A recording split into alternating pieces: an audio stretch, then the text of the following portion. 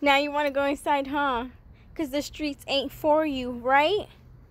Right? Yeah. So next time when I'm chasing you with a damn shovel, telling you to come inside, you come inside. How did you enjoy that, huh? 8.5 hours outside. Damn, playing with me. Uh-huh. Yep, you want to be all nice now, right? Hmm. Yeah. Uh-huh. You could be the first one in, right? So story time. My cat, I be letting her out in the backyard to go play or whatever, get some, sunshine or cold air, whatever you want to call it, right? And I call her and she'll come back inside the house. Lately, she been acting and she don't be coming inside the house when I be calling her, so I have to be going out there shaking a bag of treats and everything to get her to come inside. Now, the bag of treats ain't even working to get her inside. So sometimes I really gotta stomp my foot. Sometimes I gotta put my car in drive, then reverse, then drive, then reverse to get her to come back inside. But usually every morning, I be letting her out because she sits right there near the door, and then she'll roam around, and I turn my car on, and then she just runs inside, and I shut the door and go to work. Listen, today she didn't want to go inside. She didn't get scared of the engine turning on. So I was like, all right, I gotta go out and chase this cat. So I go. So today she sat right next to the door and she was being real polite or whatever, just looking up at the doorknob or whatever. I said, "Oh, you want to go outside? I'll let you go outside." So I let her go outside, and I kind of shut the door because it's brick as hell in the morning. This weather is coming quick. Anyways, so then I freaking turn on the car. She didn't get scared to come inside, and I'm like, "Damn, Luna, Luna, Luna." So I go out, I grab her bag I go back inside, I grab her bag of treats, and I go shake it outside to see if she's gonna come or whatever. I don't see her, then I see her and she's under this car. So I take some treats in my hand, and I got the treat bag in my hand, and I give her some, and she's eating it, and I'm trying to push her out because she's mad smart. You know what, I'm trying to get her inside. So then I got her out far enough so I could grab her by the neck, because how cats be grabbing each other by the necks, the way that it doesn't hurt them, like lions, Lion King, whatever. So yeah, so then I freaking put the bag down. As soon as I put the bag down, this cat dips under the car, then dips under another car. And I was like, you know what? I was like, look at the time, and I was like, yeah, I ain't got time for this. So you know what I seen? I seen a snow shovel. So you know what I did? I grabbed the shovel and I started chasing her with it. Sure did. I probably look so dumb in the morning, but I was like, I had the shovel in my hand. I was like, shh. And I was pushing her towards the house, but she did a whole spin and went behind, the other way, away from the house. And I was like, hold the hell up, because you get too comfortable with this backyard. You're running that way instead of running inside the house. No. So then I started chasing her the other way with the bag of treats in my hands. And I'm freaking doing the damn shovel, chasing her with the damn shovel. And then she's like, wow. I was like, she wasn't getting inside. So I had to chase her again. I freaking jumped behind. So I jumped on a car or whatever, or on top, slid across the hood or whatever. And I was like, damn, this car's mad dusty. My pants gonna be all dusted up in the back. Oh, sis. How I look though. I got a rent-a-cop uniform on, chasing a cat with a shovel in the morning with a bag of treats in my hand. So point is, I get her near my car, which is near the door of the house. So I was like, yes. And then she dipped, disappeared. I don't know where the hell she went. I couldn't find her. So you know what I did? I was like, Luna, if you don't get inside right now, I'm shutting the door and you're staying out here. Where the cat at? Nowhere to be found. So I was like, you want to play games with me? You want to be for the streets? You want to be for the streets? I'll leave you out on the streets so you can learn. So I shut the door of the house. I got in my car. I even went front and back one more time. So yeah, front and back again to see if she gonna get scared and run towards the door. I don't see no cat. And I was like, you know what? I was like, freak you then. For real. I'm leaving you outside.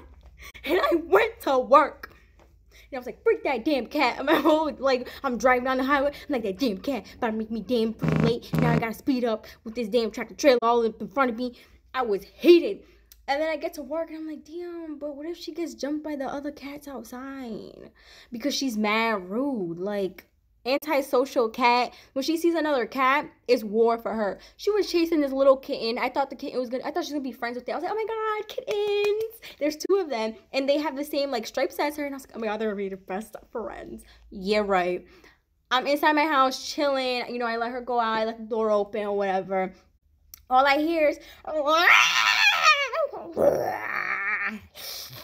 was like, oh hell no. So I go outside. And I'm like, Luna. And I was like, Luna, Luna. I was like, absolutely not. And I'm walking over there with my finger like this. I was like, no, stop it, stop it. She stops and she's looking at me. She's like, and then the other cat, she backed up the poor little kitten into the fence. And the cat's like looking all scared, like it's about to poop itself. And I was like, hell no. So I started walking over there. And I thought, at this time, I only knew that there was only one kitten. I didn't know there was two. So one kitten's getting chased, and then when Luna looks at me, the other kitten looks at me, looks at Luna, and dips, right? And then I'm like, what the hell? And I turn, I'm like, what the hell is that behind? I was like, there's another cat. I was like, there's the cat. Oh, they're twins. There's two kittens.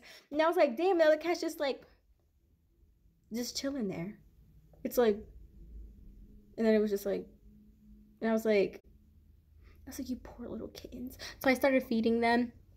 One of them's really nice, the one that didn't get scared by Luna, and the other one is like completely terrified of me and Luna, but I've been putting it food and be eating, and it's like getting nicer to me, but I haven't seen them in like 4 days now. That's not good. Anyways, so yeah, point is, antisocial. She wants to fight every cat, and she would have got jumped by 2 of them if it kept going on, is what I was thinking. And when I seen the mom cat of the kittens, and I was like, yo, that's a big head. It's a big black cat. And I was like, ooh, she ready to throw hands for her babies. So I was thinking, I was like, damn, she about to get jumped. And I was like, I hope she's smart enough to stay in the tarp behind the house, because that's the only thing close to a house. And and I'm calling Razik. I'm texting him. I'm like, can you go check if Luna is outside? That was at like 8 o'clock in the morning. He responds at like 2:30. About a clock out or whatever. And he was like, yeah, I called her, she didn't come. And I was like, oh, great. So then I was like, damn, what if she's dead? She wouldn't run into traffic, but if she did, she wouldn't know what to do if she ran into traffic, because she never ran into traffic. So like, damn, she's dead. I was like, she can't be dead. And I was like, damn, where am I gonna find her with all these woods behind the damn house? How the hell am I gonna find my damn cat? How? So I park my car and I get out and I'm like, Luna, Luna, Luna. And then I start walking to this door, and then I hear meow. And I was like, oh yeah, you smart for staying in the tarp, but you dumb for not coming inside when I called you in the morning. Yeah, she came inside real hungry, jumped right in before I could even get the door open, literally. And you know what she just did? She just garnished her hard food with a bunch of throw up, because she ate it so fast because she was so damn hungry from being outside. But yeah, this cat was so damn hungry for being outside for so damn long in the cold that she came and ate her food like so quick that she just threw up right on top of it.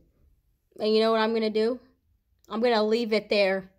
I'm gonna leave it there, because you know why? So she can see that she is ungrateful. She needs to be grateful that I be putting food there for her, be putting water, I be taking up her damn douche and throwing it in the damn trash.